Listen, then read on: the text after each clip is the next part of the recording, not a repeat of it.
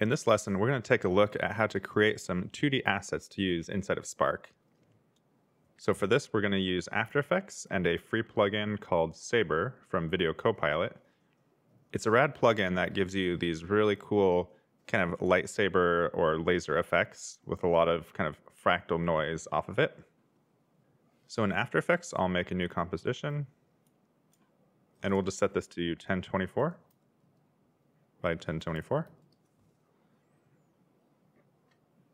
And hit OK. And I'll just rename this by hitting Enter. Name it Laser. Then in the window down here, we can hit Controller Command Y to make a new solid. And this can be black. And it should default to the comp size. And then from here, we can go to our Effects and Presets, find Video Copilot, and grab the Saber plugin. By default, we just get this nice blue little straight line. And there's a lot of presets. So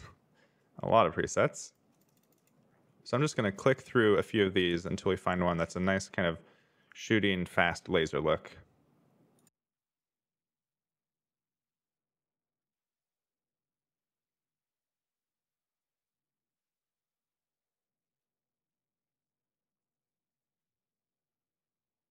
And for this, I like the fire preset because it has a lot of turbulence, but a really nice, strong kind of beam in the center. So I'll change it from this orange to more of a green. And I want this laser to be moving really fast, so let's adjust some of the speed settings.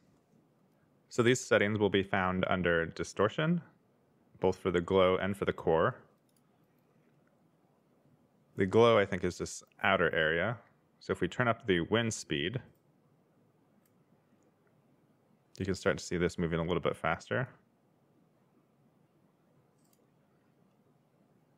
We can also turn up the motion blur to exaggerate this effect.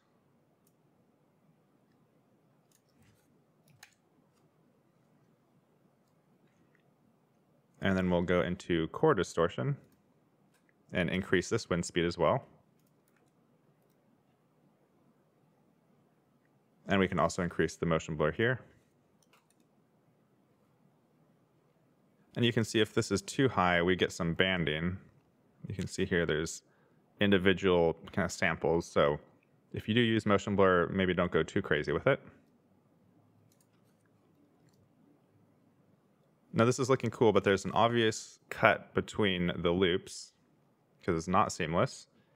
And in our case, we want this laser to be really fast and energetic. Right now it's kind of this slower ambient pace. So a quick way to speed this whole thing up is click this little thing over here, and that will reveal these settings. And then in Stretch, we can turn this down, maybe to 25%.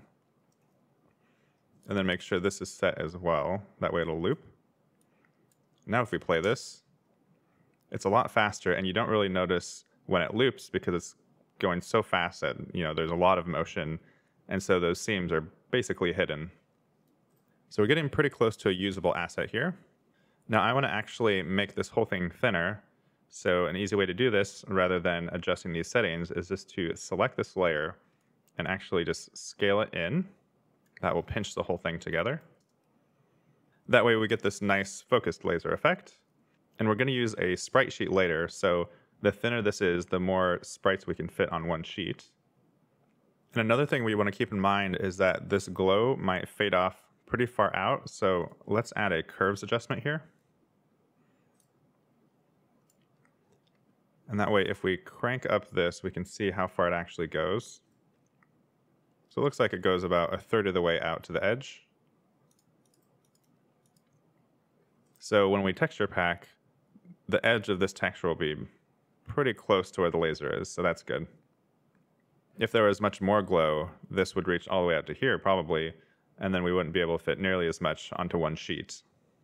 So I'll delete that curves, and now we can render this out. So to render this, just hit Control-M, and that submits it to this little render queue. And then in the output module, we'll change it from lossless to a ping sequence. And then in channels, make sure alpha is added on there. and hit OK. And then we just have to set our output.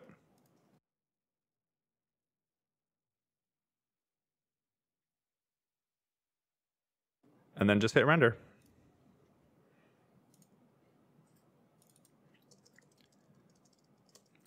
Looks like that rendered out OK.